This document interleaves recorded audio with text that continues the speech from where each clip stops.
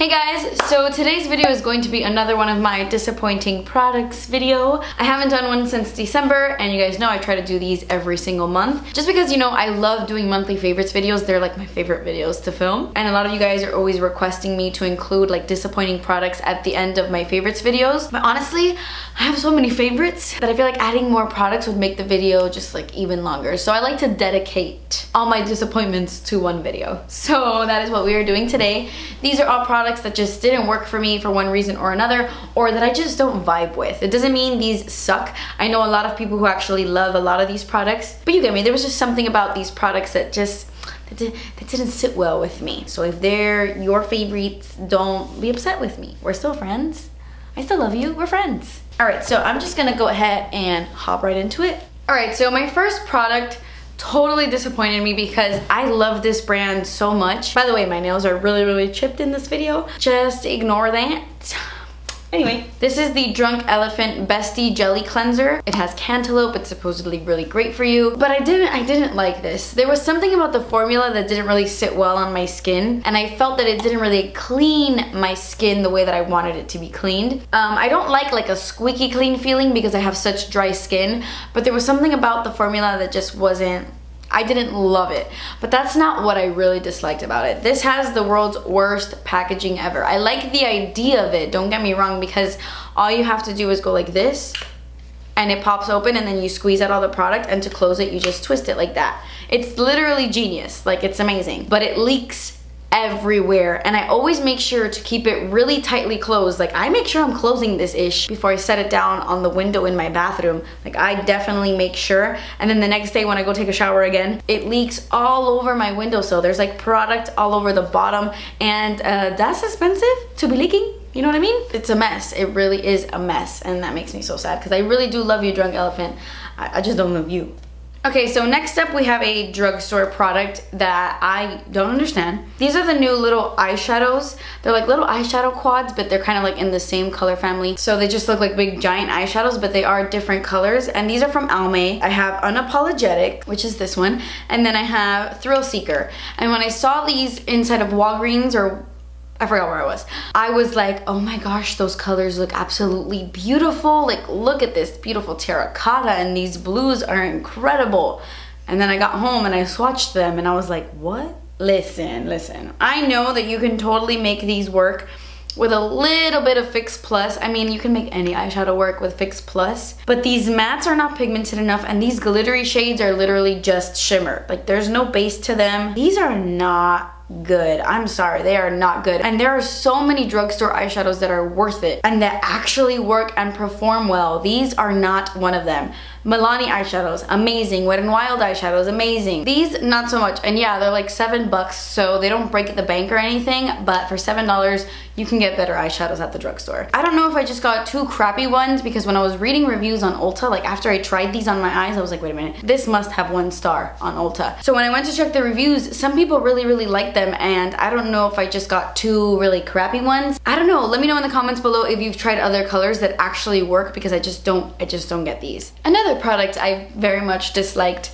These videos always get me so pumped and angry, but this is the It Cosmetics Confidence in a Compact, more like cakey grease in a compact. It says it's for all skin types, but I feel like those of you with oily skin might not like this. It kind of has a very greasy, oily consistency, like when you put your brush in or your sponge. It's very emollient, which I would normally really like, because I'm all about the dew, I'm all about the glow, but when I applied this to my face and I blended out, it looked like foundation. It looked like I had something sitting on my skin. It didn't look good around my nose or in between my brows, which are my trouble areas. It looked pretty cakey. I just didn't like how this looked on my skin. I have so many other like BB creams or foundations, other things I like way more than this. Just, it looked like a mess on my face, like a hot mess. No, my cup of tea. Another thing that really was not my cup of tea, that I was so freaking disappointed. I was like really disappointed with this guy. This is the L'Oreal True Match Lumi Glow Nude palette. And when I first saw it, I was like, oh my gosh, amazing. A highlighting palette from the drugstore. Yes, so good. This sucks. This is the most powderiest, like dusty, crumbly highlight palette in the world. Like especially this shade right here. Even when you're swatching it, you're like, what is this crumbly, dusty mess? And then like, what the heck is it's horrible. These are so dry. I would love to know who is on the L'Oreal team that approved this, because I don't want to sound mean. I'm not trying to sound shady, but I can't picture a company coming up with this, swatching it, using it on their face and thinking like, yeah, this is amazing, because it's not. Like if I worked at L'Oreal and we were having a discussion on this product, I'd be like, excuse me, this is garbage. It just, I don't know. Did I get a bad one? Did I get a really dry one? I just don't understand. Have any of you tried this palette? It doesn't give you a sheen to the skin. It doesn't highlight your face. Lumi Glow Nude Highlighting Palette? What is this gonna highlight? And I know that that's harsh, but for L'Oreal prices, you better be giving me a delicious sheen, okay? Because I have brands like this Milani highlighting palette that's freaking amazing, buttery smooth, a beautiful sheen, and it is cheaper than this dust crust. You know what I mean? Like, what? All right, moving on. That one got me a little riled up. But my next disappointing product, it really just disappoints me because of the formula, because I freaking love this color. This is the Kat Von D Everlasting Liquid Lipstick, and this is in the shade Hawkwind. I love the name of this, by the way, because it reminds me of Hawkins, like Stranger Things. I should name a nail polish Hawkins. Leave me a comment down below what color you picture a Hawkins being.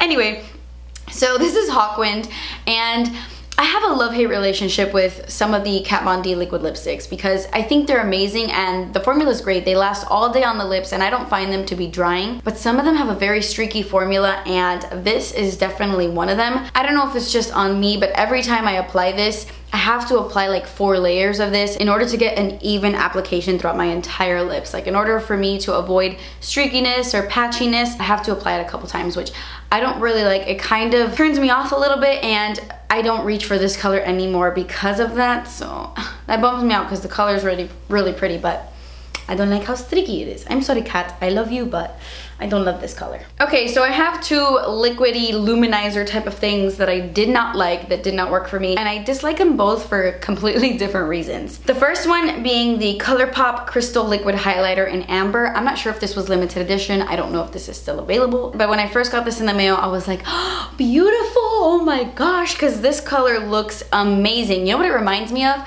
I have like a real obsession with the NARS Hot Sand Illuminator. Not the powder highlight because that one is a little bit pinkier, but the Hot Sand in the liquid version, which I think was also limited edition. That one looks so beautiful. It kind of has like this color to it and I love that one. So I thought this would be kind of like a dupe. It's a little bit more ambery than that one, but the color is just absolutely gorgeous. But I don't like this formula. Like at first when you apply it and you start to blend it out, you're like, oh, how pretty. But once you blend it in, that really pretty sheen kind of goes away and you're left with this like weird, oily, not very sheeny type of glow. I don't know how to explain it. It just doesn't look glowy on the skin. And when I first used it, I was like, oh, you know what? This might be perfect for my body to give me like a nice golden glow. But even then, I'll blend it in, I'll put it on my shoulders and it looks okay, but it just feels very greasy and I don't really see a glow. Like there isn't a sheen, there's no like reflectiveness to this. It's just kind of like a goldeny orange greasy color. Oh my gosh, I don't know how to explain it. I just really don't like this color or the formula. I don't know if it's both combined that I don't really like, but I just don't like how this looks on my skin, and ever since I tried it like 2 or 3 times, I was like, you know what, I don't like this. But this I don't like because of the glitter. This is the Cover FX glitter drops, and I mean, they're glitter drops. So obviously, and I definitely think there are 100 ways you can use this. This would probably be really cool in a photo shoot, but for me, like for the average consumer, I will never ever use this. I don't like this. It is straight up oil and glitter. Like that's all you get, folks. Oil and glitter. And it looks really cool. Don't get me wrong. It's so cool. Like maybe on your body. You know what? I haven't tried this on my body. Maybe like on a night out on the town, this would look awesome on the body. I'm gonna freaking try that. That just sounded like a brilliant idea to me. When I tried putting this on my face, I mean, I don't even know what I was thinking, but I tried to highlight with this. I look like Edward Cullen's sister, whatever her name is. I do not like how this looks on my face. It kind of emphasizes just a lot and it looks glittery and weird and it just looks extremely unnatural. And you guys know how I feel about my highlights looking cray-cray. It's not my favorite. Let me know if you've tried this. Have you tried these on your body? Maybe are these for the body? Am I dogging this product without doing any research? I don't know, for me it's just pure oil and glitter, and if you're into that, then maybe you will really like these. I mean, they are beautiful to look at, but so far it has disappointed me for my face, that's for sure. Okay, something that is god-awful. I think out of everything in today's video, this is what has disappointed me the most. It wasn't even like a disappointment, it was more like a shock, I gotta say. These are the Burt's Bees Micellar Cleansing Towelettes. Okay, you guys know I love these simple micellar cleansing towelettes. They're my favorite wipes at the drugstore. So when I saw that Burt's Bees came out with micellar towelettes, I was like, yes. And these have white cypress oil. Now, I don't know what white cypress oil smells like. I really don't know, but these are the worst smelling makeup remover wipes I have ever used in my life. They smell so bad that I cannot even use them. I cannot put these on my face. I have honestly just been using them to wipe away swatches. Like if I'm, you know, swatching things for you guys, I'll use these to remove them. And even just taking them out of this thing, like, they smell like dirty feet. Straight up dirty feet. Again, if I were on the Burt's Bees team and we were having a conference about these, I'd be like, these stink. But I don't know, what if I just got a really bad batch? Have you guys tried these? They're the Micellar Cleansing Towelettes and they smell like feet. Leave me a comment down below if you agree or disagree, because maybe it's just mine. Okay, we're almost done, just 2 more products. This one wasn't disappointing as much as it was like pointless for me. Like it does nothing for me. This is the Benefit Porefessional, but this is the Pearl Primer. This is supposed to be like a radiant version of their Porefessional. This is great for filling in the pores, just like the original Porefessional, but it does nothing for me in terms of luminosity. I think all they really did was get their original Porefessional and add a little bit of a pearl to it, like a little bit of a sheen to it, but honestly it's not that different. You know, it's not a noticeable difference on my skin. Like if I put this on one side of my face and I put the original Porefessional on this side, the difference is so minimal that I don't think it's worth getting this one. You know, it honestly does nothing for me. I don't know, it's not my favorite. It also smells pretty strong. Like it has a very strong floral scent. Okay, so the last disappointing product I want to talk about today is something from the Ulta brand. This is the Ulta Beauty Illuminating Setting Spray. I was so excited to get this. I haven't really tried out that many products from the Ulta brand, but it is very affordable and I do want to look into more products from Ulta. It says Illuminating Makeup Setting Spray maximizes the longevity of makeup and it is infused with micro pearls for a soft highlighted finish.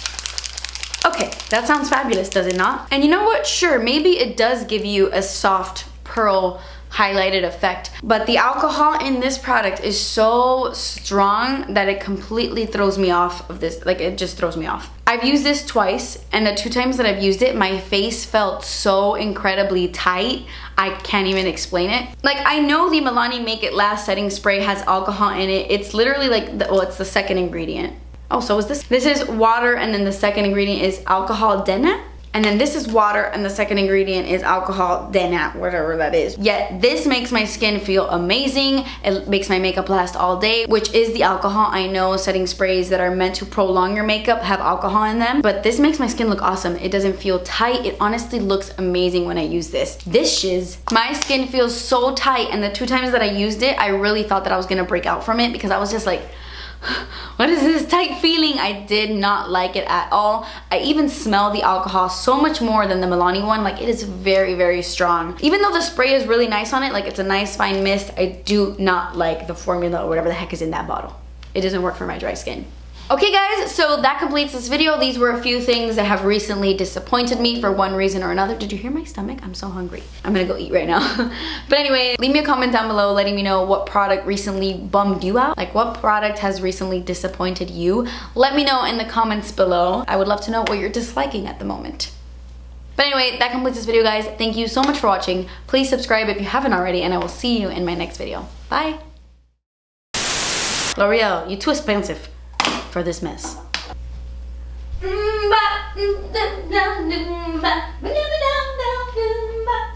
Oh yeah.